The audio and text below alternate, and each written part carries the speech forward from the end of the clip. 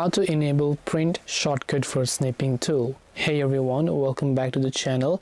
In this video we're going to learn how we can enable the print shortcut for snipping tool, so make sure to watch the video till the end.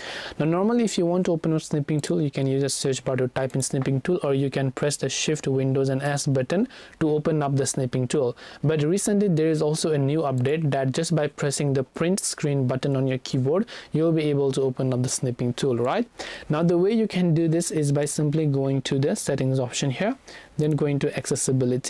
From accessibility you want to simply scroll down to the interactions section over here, right?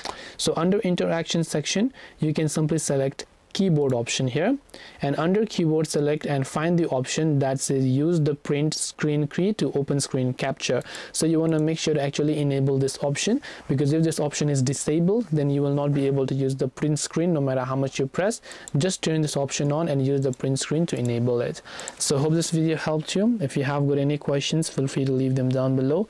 Thank you for watching till the very end of the tutorial, and see you soon in the next video.